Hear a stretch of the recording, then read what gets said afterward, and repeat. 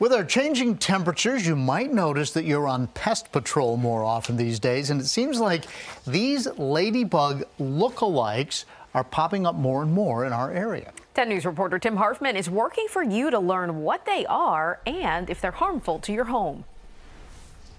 These insects are not your usual spotted red ladybugs. They do become a nuisance when they come into people's houses. Eric Day is an entomologist at Virginia Tech and says they're a different species known as the Asian lady beetle. They come in a variety of colors, including orange and yellow, and their spots range in size. But Day says they're not harmful to your family or pets. They are not dangerous. If you smash one on your arm, you might get a little nip from them, but they're not poisonous. You just might want to be cautious if you have allergies. As they die, they turn to dust inside the house, and that can be an allergen. Day says the beetles will not reproduce until spring and won't feed inside your home, but they may leave droppings. Where they cluster into corners of ceilings and things like that, you'll see little brown spots where they were on the wall. Day says the best way to keep them out: make sure your windows and doors are sealed. Tim Harfman, 10 News, working for you.